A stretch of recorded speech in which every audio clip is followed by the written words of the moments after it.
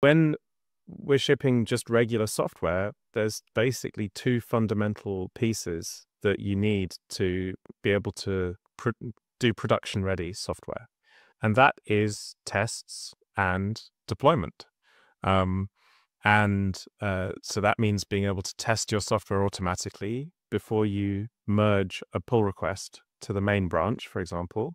And it means being able to control which version of software is running in production. So there's these two key ideas of like CI, which is continuous integration, which just means testing your software, and then CD, which overlaps with this idea of GitOps, which is continuous delivery. And it's like being able to know what version is running in production, roll it back easily, and all that stuff. So then, like, okay, probably everyone I'm talking to already knows that, because like CI/CD is a fairly common idea. But the question then is, well, how does it apply to generative AI apps like LLM apps? Mm-hmm.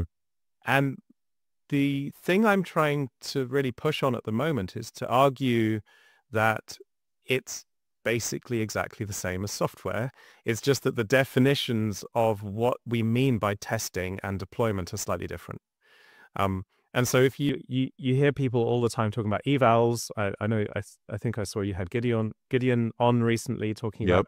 about evals, and that's great, because how you test GenAI apps is just evals. It's like evaluations. And yeah, so my argument is basically to do production-ready GenAI, you need CI/CD for GenAI, and then we can break that apart, which is the CI piece is,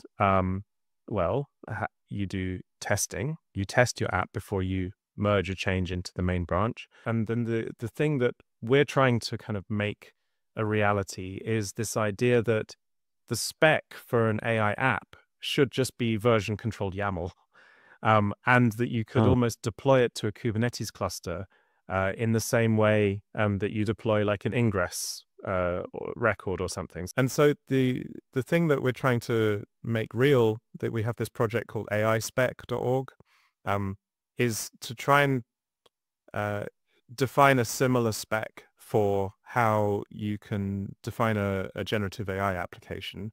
Because if you can do that, then the exciting thing is that you can manage that generative AI application in exactly the same way that you manage all your software.